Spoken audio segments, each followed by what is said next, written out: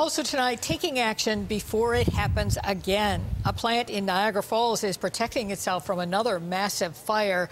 The flames at Norampac burned for days last year. And there was yet another fire there a few months later. News 4's Dave Graber shows us what's being done to prevent it from happening again. Dave? Well, Don and Jackie, before fire broke out in mid-April at the Niagara Falls Norampac plant, city and company officials had established preventative measures that they had learned from a devastating fire 7 months earlier. Now, a year after last September's fire, the company has taken even more steps to contain another fire should one be sparked. Now, if you recall, back in September of 2014, fire ripped through the storage yard shared by Norampac and Greenpac, which recycle and manufacture corrugated cardboard. It burned, as you mentioned, for 5 days, cost the company millions of dollars and the city tens of thousands in overtime. Now, April's fire was far less widespread and destructive, but the initial response was similar.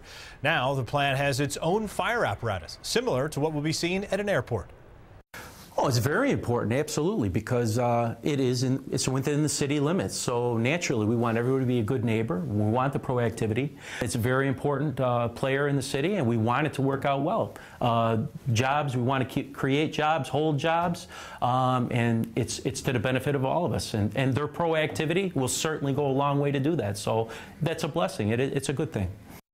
Now, the company also installed 4 water cannons in the bale yard where all the recycled cardboard is stored and where those fires broke out. They've also trained 44 employees on emergency response. They each have that shift covered throughout the entire plant at all times.